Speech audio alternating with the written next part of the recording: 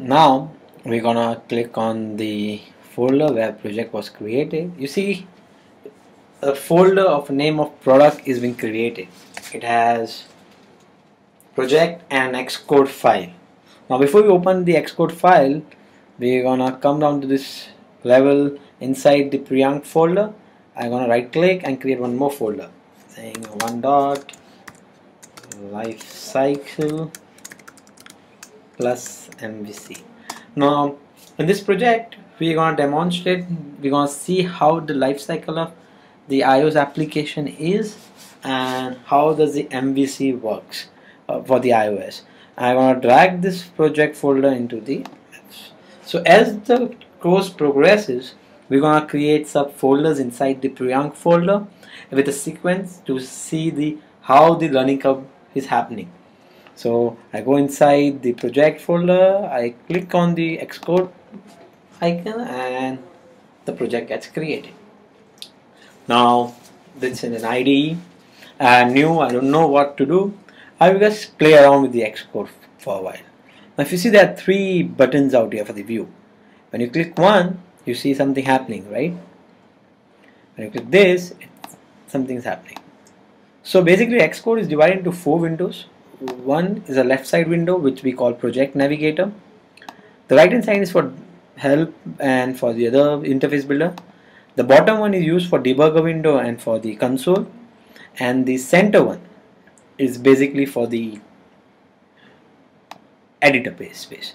Now if you see, the project is already created some files, same says app delegate, controller, there's supporting folder, and you're gonna see a main file. Now as a programmer we know everything starts from the main file. So as a neophyte I don't know where to go about. I want to say, oh, something familiar name I have, it's called main. So I open the main.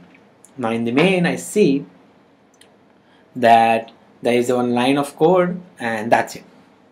Now from here where should I go? Where should the control flows? So basically you have to observe the things and start observing them properly.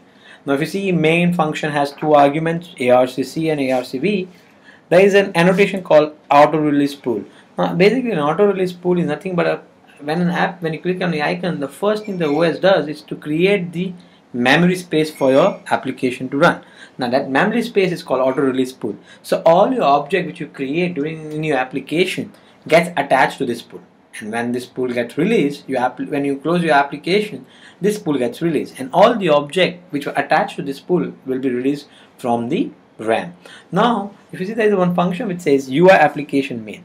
Now I don't know what it does. UI application, basically it creates the event cycle.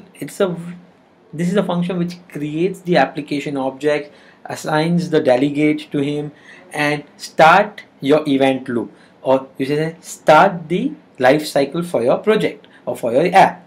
Now from here what I see, the first two arguments for this function are nothing but the command line argument. The third line is nil. The fourth one, it says class from class app delegate class. Basically it says something he needs, right? But how to know what these arguments are all about? When you click on UI application main, you will see there is a quick help coming up on the right hand side of the window. Now it says this function is called in the main entry point to create an application object, the application delegate, and set up the event cycle. Now what are these parameters? ARCC and ARCV, we know it's a command line argument. ARCC stands for the count inside the array ARCV. Now principal class name, the name of the UI application class or the subclass.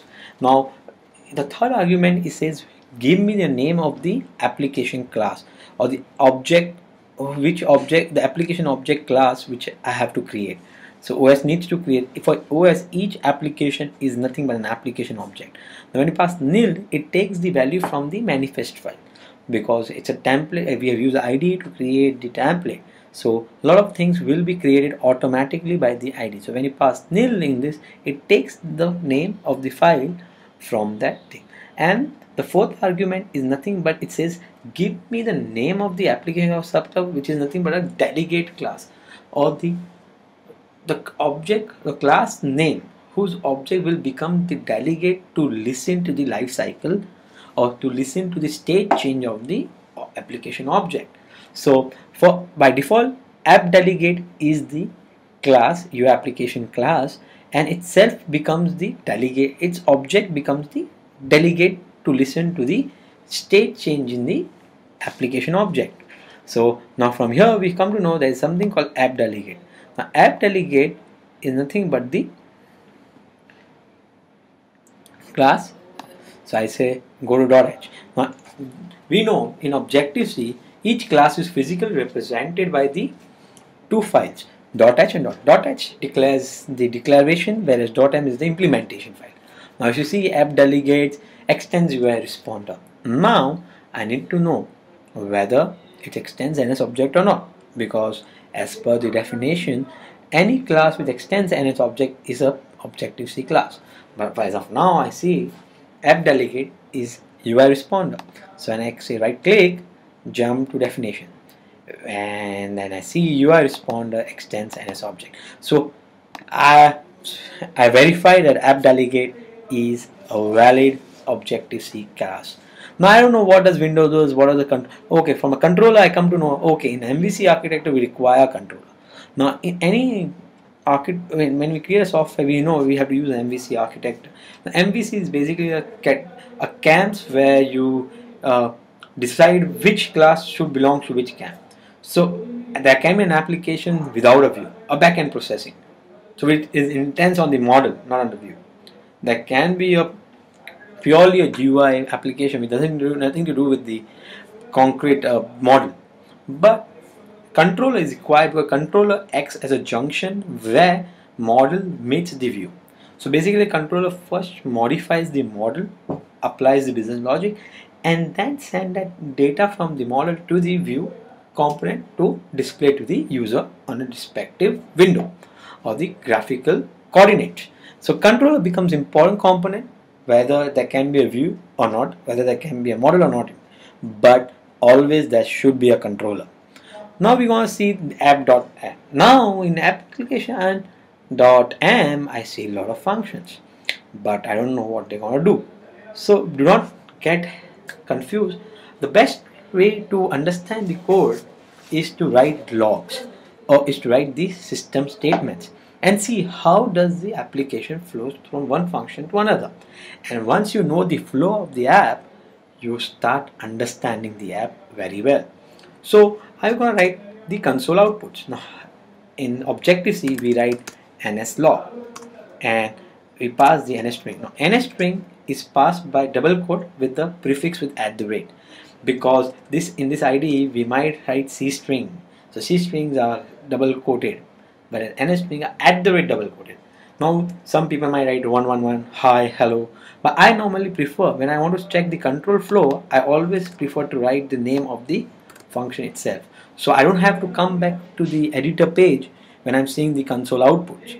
So I say nslog dialog, command C, I say date finish launching with option. I start writing the first statement of my each function with the nslog, which prints nothing but the name of the method itself. So in Windows environment we use Control C and Control V, whereas in Macintosh control is represented by the command. That's it. So you select,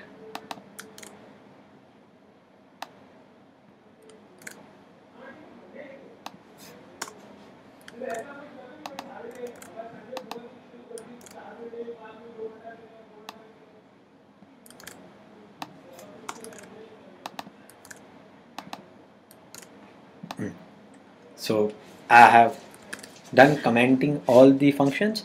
Now I just say run. So now it compiles, pre-compiles the code, creates, generates the build, and will pop up the iOS or the iPhone simulator.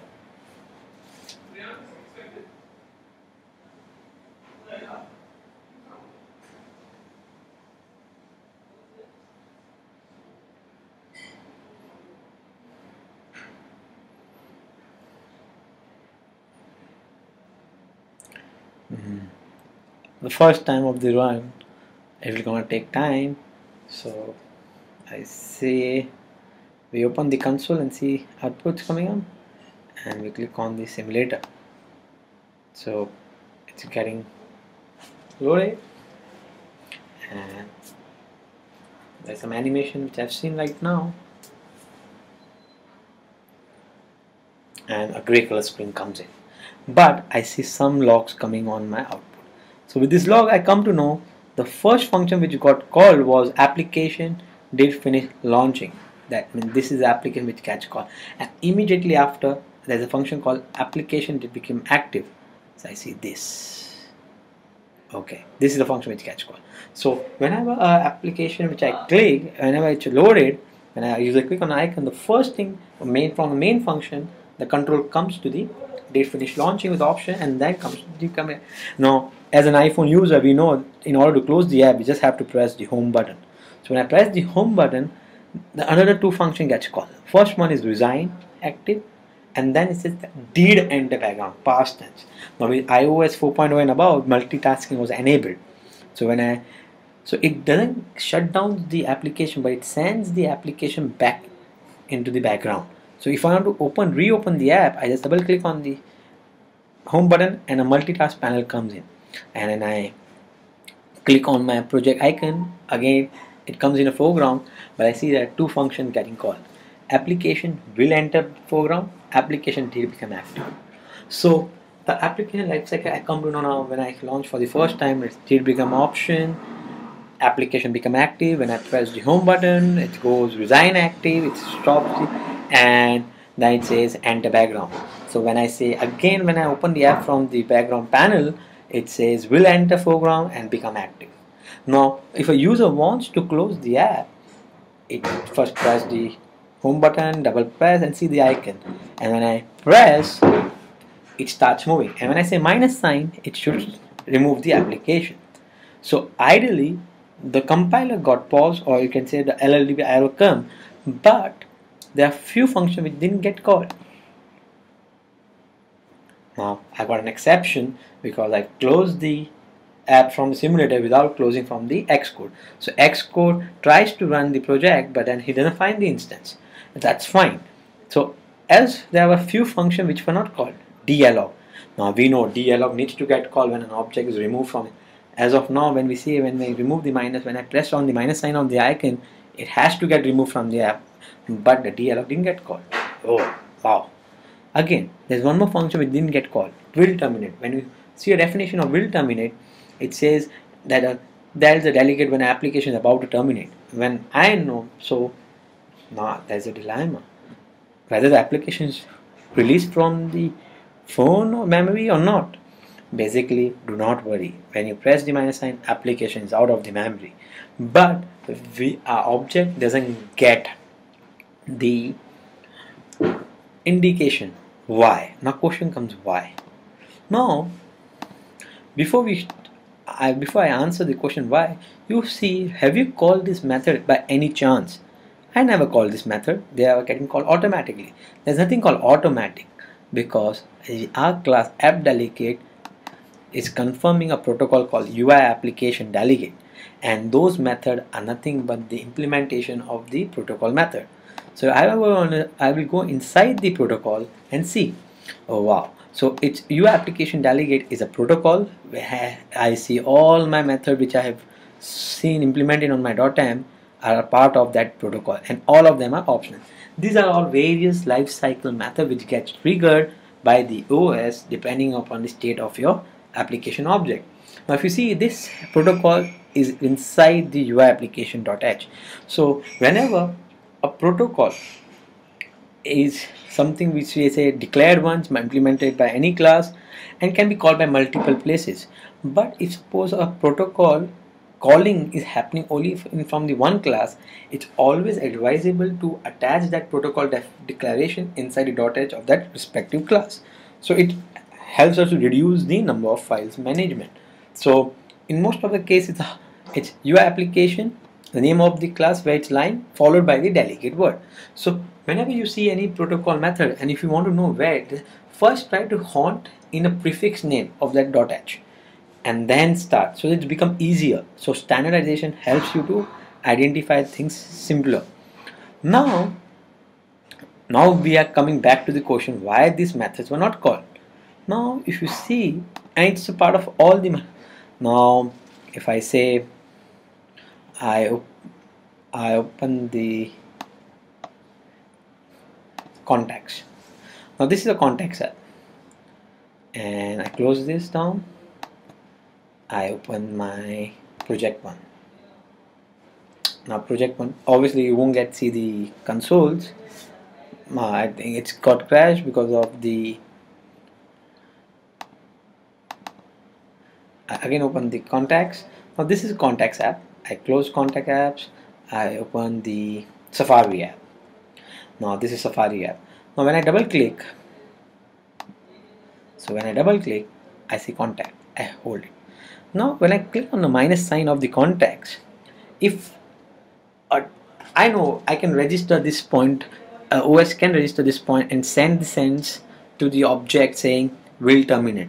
Now tell me which object is in foreground, whether it's a contacts object, application object, or the Safari application object. The object which is in the foreground becomes a listener to the OS.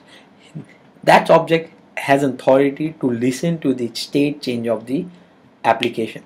So if I send a message saying will terminate, it won't terminate the contacts app. It will unfortunately terminate the Safari app because Safari app is in the foreground. So in multitask environment, sometimes it's not possible to send a message to the delegate object because there is a dilemma, because you might want to send a message to the background object but it goes to the foreground. So in this case I want to send a message to the contact application object, but Safari object being in the foreground, he will sense that message from the OS. Therefore OS takes the responsibility from the application layer to its own layer and terminates the contact app without sending that message. So here the contact apps gets removed without removing the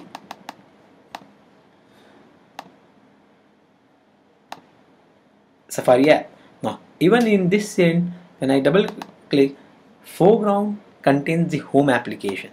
So we will never receive did terminate or will terminate inside the application lifecycle. So this gives a generalized scenario of the life cycle inside the application.